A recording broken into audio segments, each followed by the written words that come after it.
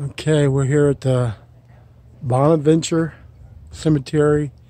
That's in outside of Savannah, Georgia, about 3 or 4 miles. And you can see the huge oak trees out here.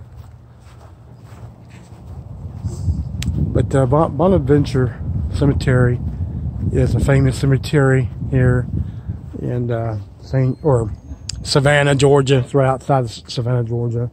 And basically, a lot of people come here. You'll see a lot of people walking around.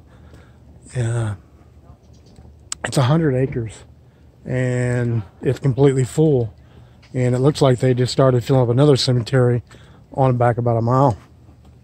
You can see here, National Register of Historic Places, and the actual name of the cemetery here. So let's just take a quick walk around. But when I say quick, this is a big cemetery, so it might take a while.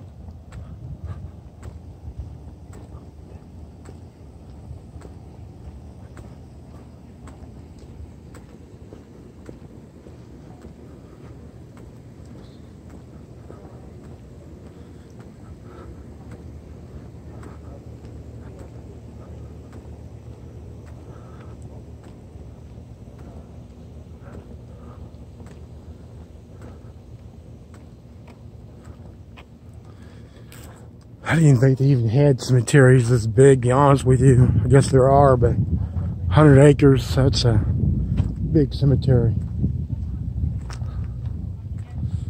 So let's kind of stroll through here and see what we can see. Cemetery is open from 8 to 5, so it does close up. Probably to keep, of course, people out of here. Now, I was at the Colonial graveyard there in Savannah, which is the oldest, and it closes up at 8 o'clock, and they had issues in the Colonial, people going there at night and destroying things. I guess that's the Clinton plot.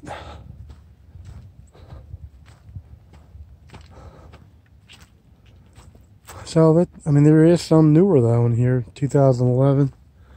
I guess that's the Hart family plot. But this is known for being very picturesque. And here, of course, the oak trees with the moss growing in the tree, Spanish moss.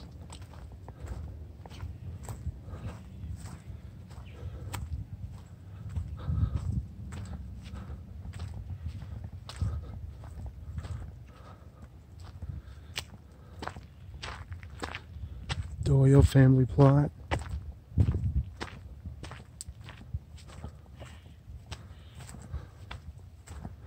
Morgan. And those,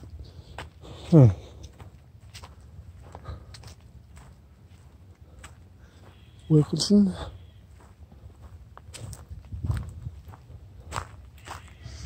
So it looks like they, I don't know, they may continue to still bury people here, I guess. I thought it was full, but maybe they're still burying. They do see some in 2000, so maybe they're still burying families in these plots, family plots. But I'm sure it's mostly full. Up there at that house, there was a like a computer, like you could punch in like the people's names and find out where they were buried at. Plot locator.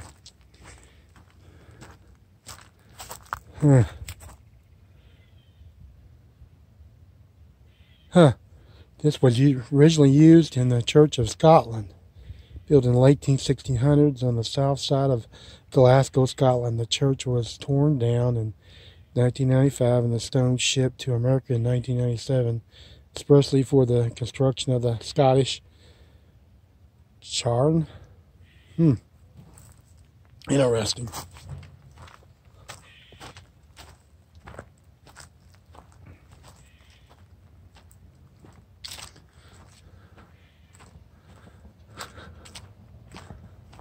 Mustin. That's kind of an unusual last name.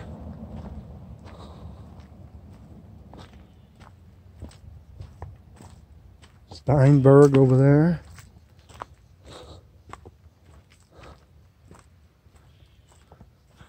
Huh. Who that is? Okay, this must be the Smart family plot. Man, he built that big, he put that big pendulum in there. They must have been wealthy to have something like that back then. Those were 1800s, 1900s. Huh.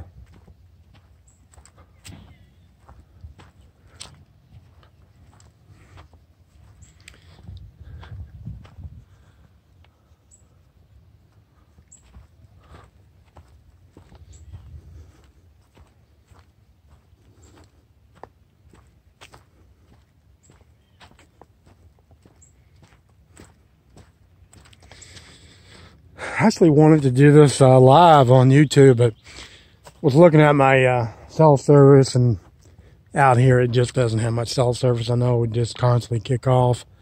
Last night when I was at the other cemetery, the Colonial there in town, I had 4 bars and I was on YouTube Live, and it constantly kept kicking off for whatever reason. So it probably is better off just to record and then upload it. That way it won't keep kicking off.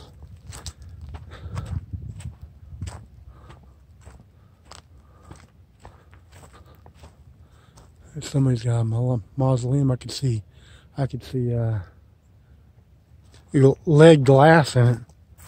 Huh. Let me go up here.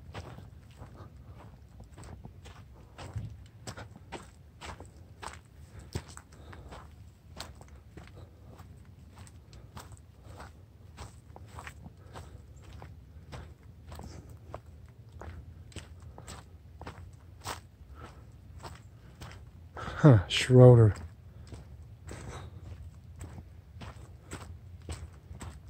Schroeder. I don't know who this dude was, but him or her must have had. Okay, looks like there was like several, like a family, several buried on the inside there, in the walls. Man, look at that art. That lead glass. Man, I bet that cost some money. Pretty. Huh. You got that, I bet that solid brass. Could be copper, but more likely solid brass. Oh.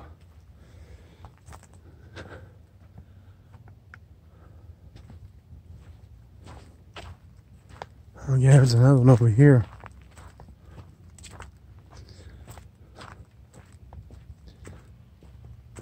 People that had money to make burial sites like this had to have a lot of money back then. Not cheap to dig. Back then it would have been just as expensive, so. Okay, so I see some more glass. You can't really see it because it's so bright. Let's go on the back side here and we can.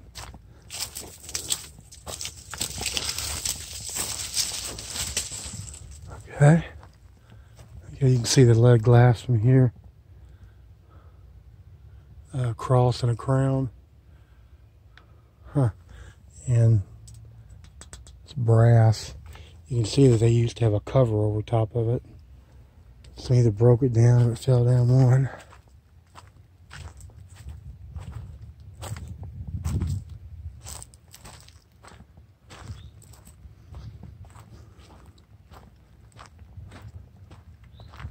Huh. Water from out here. I guess if they want to water the lawns out here, but that's pretty neat. It's all made. It looks like it's all made out of marble. John Henry Farrington. Yeah, it's marble.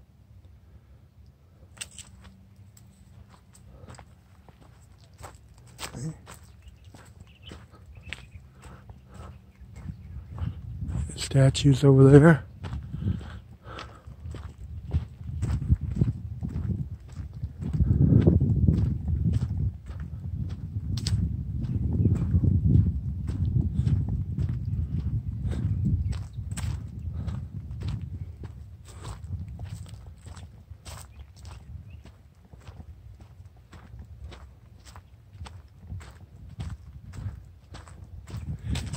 Now you can't take tours over here. They offer like bus rides over here. They have like 2-hour tours, that kind of thing. I figured I might take a tour, but kind of want to walk around on my own leisure here and get some good video.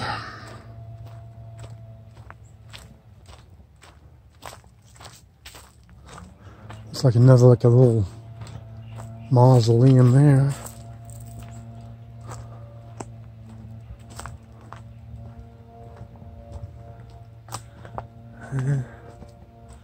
Some type of leg glass in there too on the back side, but it's kind of hard to tell what it is.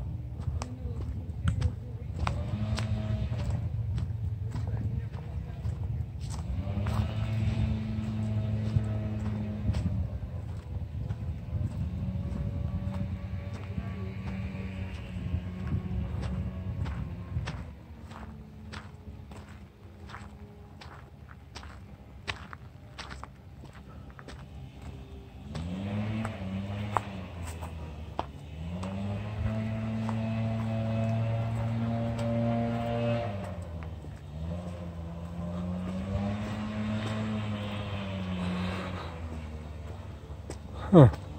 There's another one that says Schroeder here.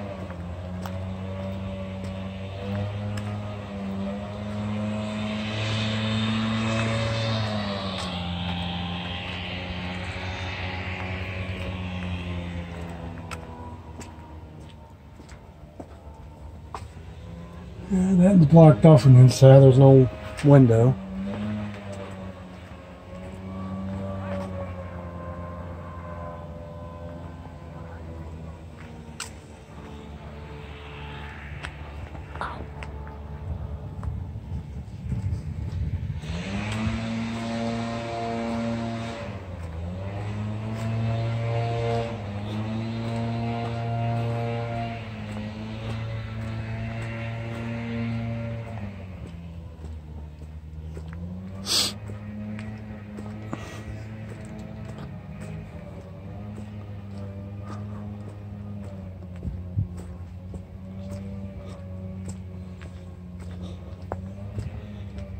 Looks like most of the people in here that I've seen so far was built in the, or buried here starting in the 1880s, things like that, until the early 1900s.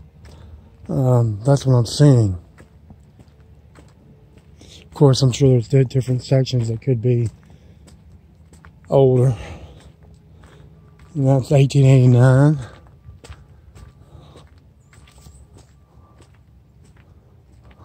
Solomon Cleason. Okay, so that's 1876. He's buried.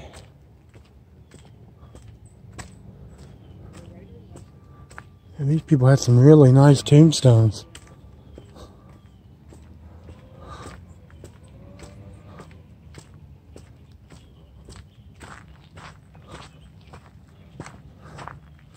You can see we still haven't got to the back of this yet.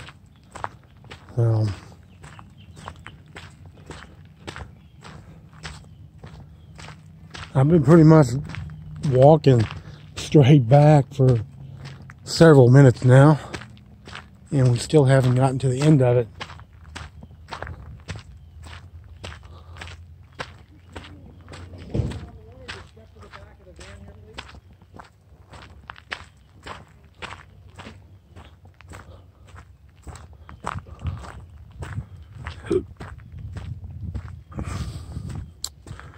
So there's definitely some very creative looking tombstones. Definitely some different styles I've never seen before.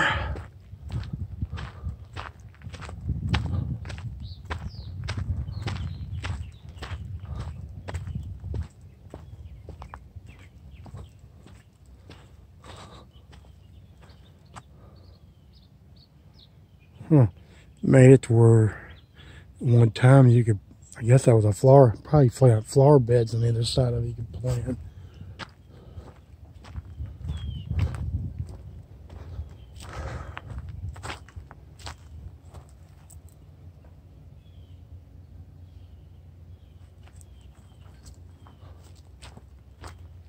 Now that was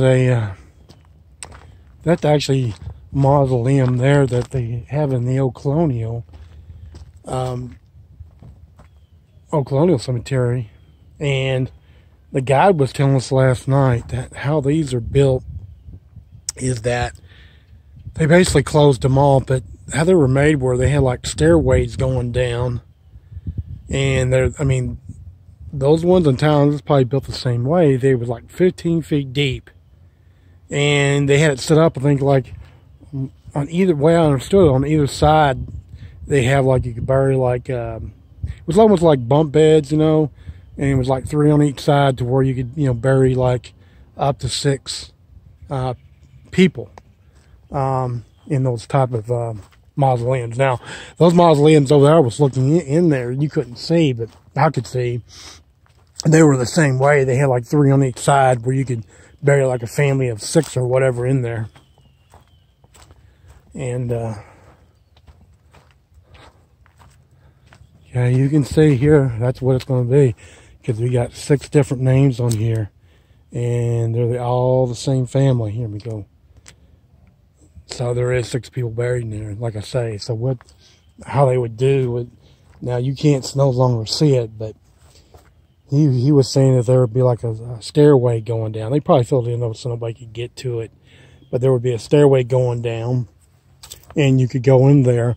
Then on either side of this there would be 3 and 3 on either side, and that's where they would bury them inside of here.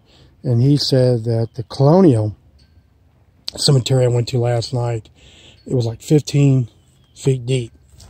And what the Union soldiers did, because when they took Savannah, they were there for like 45 days or so resting up, and he was telling us that they used that cemetery, the colonial cemetery there in town, to they used it for shelter. They took and went in those, and they used it for shelter. They took and went down there and stayed in it. If there's any bones in the way, they just took them out and threw them out. But they basically used it, that colonial cemetery, which was about 7 acres at the time. They used that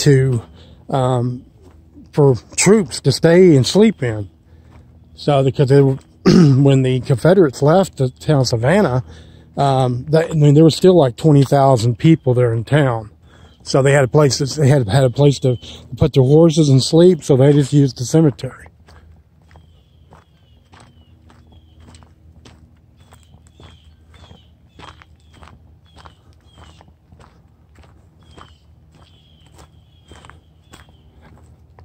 Thomason.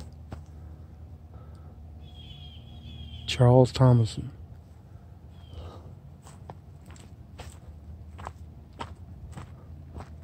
There's a big oak tree there.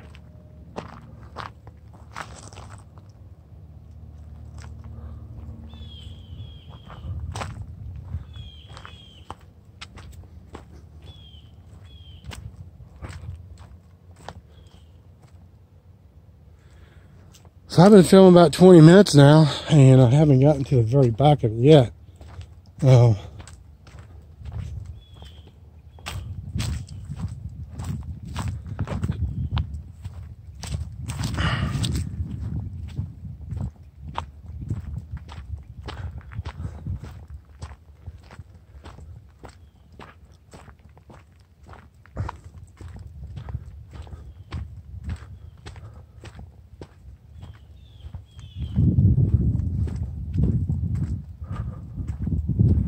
Thread craft.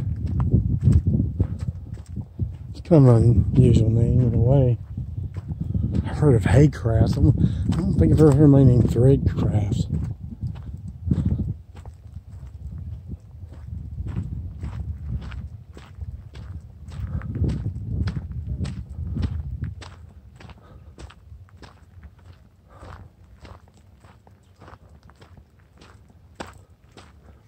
George W. Wiley.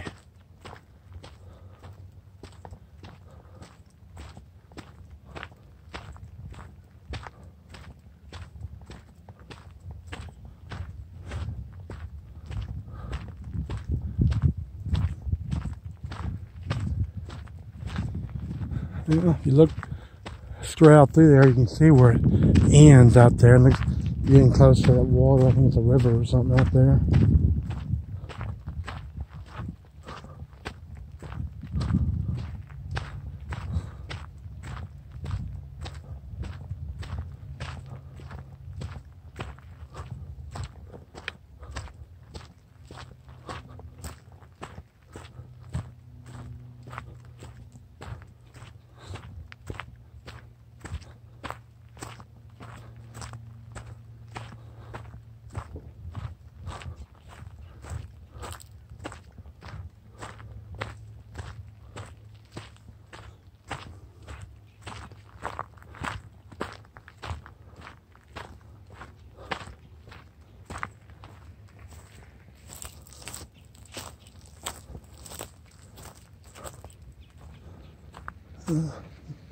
Another mausoleum, but it ain't got windows in that one.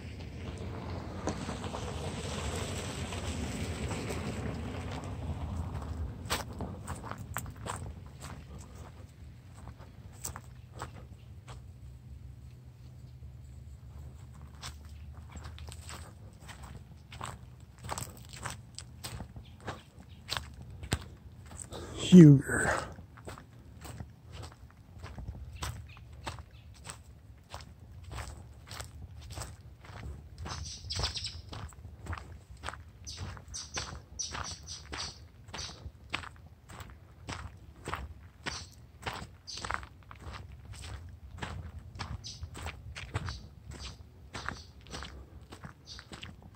Chestnut.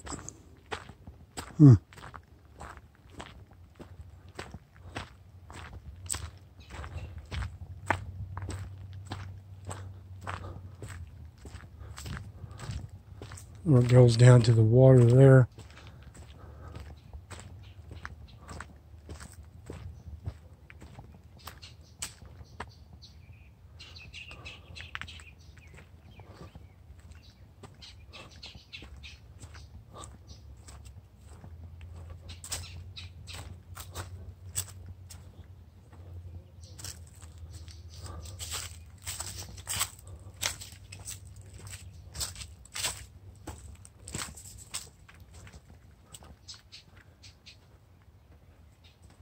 Yes. Wilcox.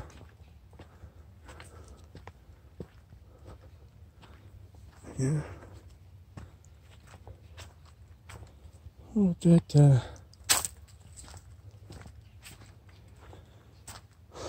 But that's a little baby right there. Infant. Yeah. Died right before.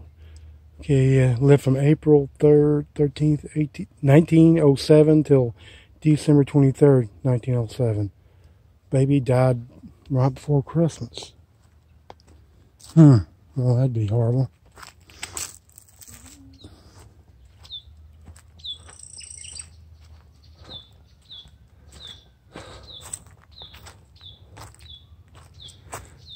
So I see this person was just buried here in 2015. So I'm assuming the only people probably can be buried here now is already purchased plots, probably their family plot. They can be buried in here. That's probably the only ones. So I'm sure there's not too much left here to bury. So, well, that was an interesting looking. How they had that set up.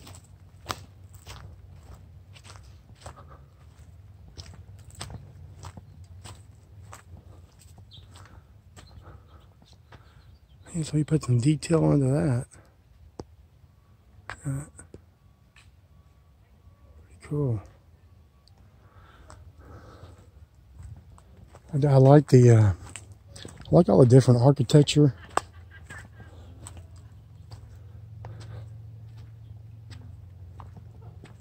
You can see the what is that?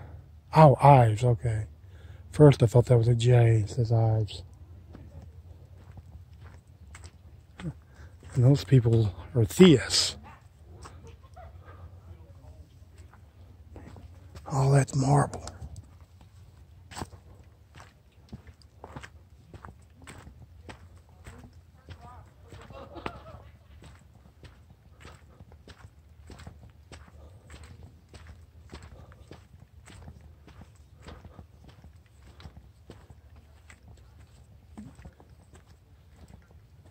Dieter.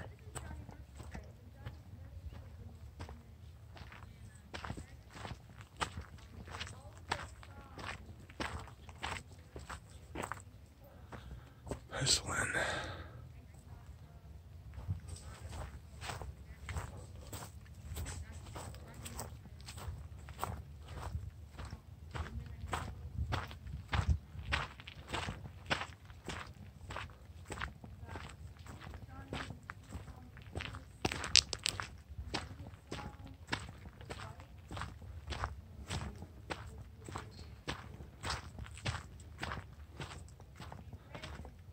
John Wheaton.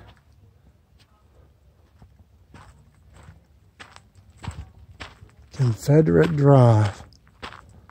I know they said, I've heard that they had some, had some Confederate soldiers that had been buried in here.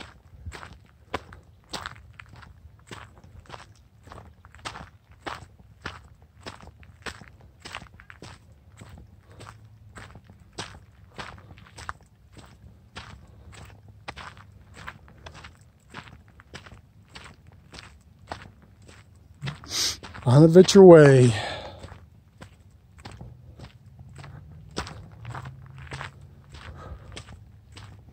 So I think this road goes about a mile in here before it ends in the river.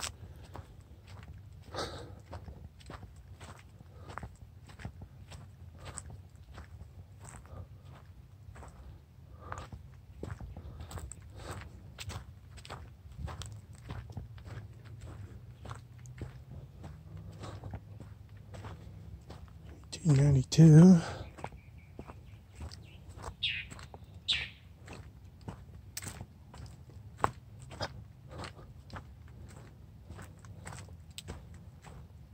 Kavanaugh.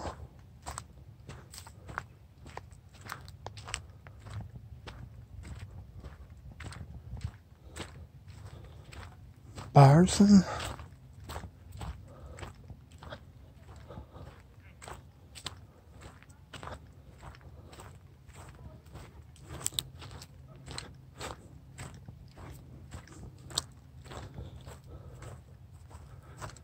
That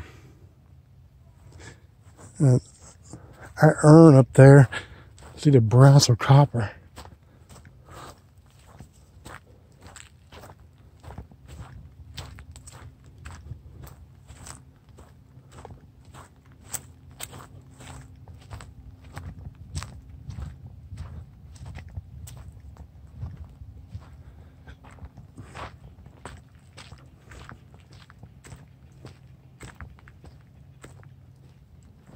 Huh.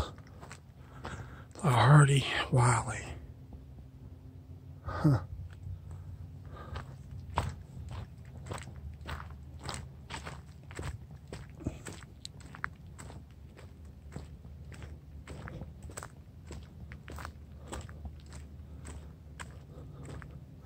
Gerardo. Saxton.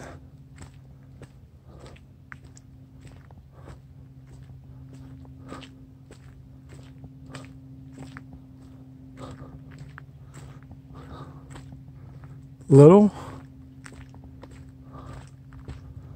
I haven't seen my family name in here yet.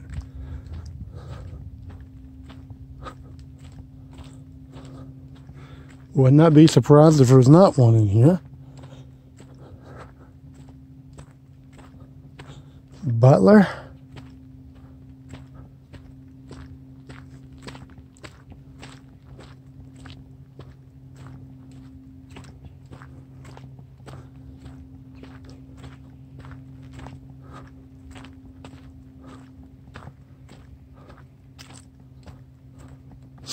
Got Woods.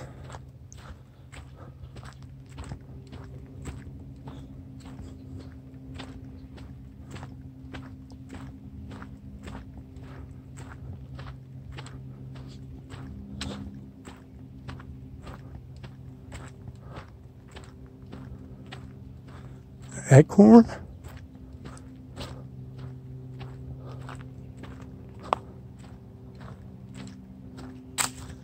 Hitch.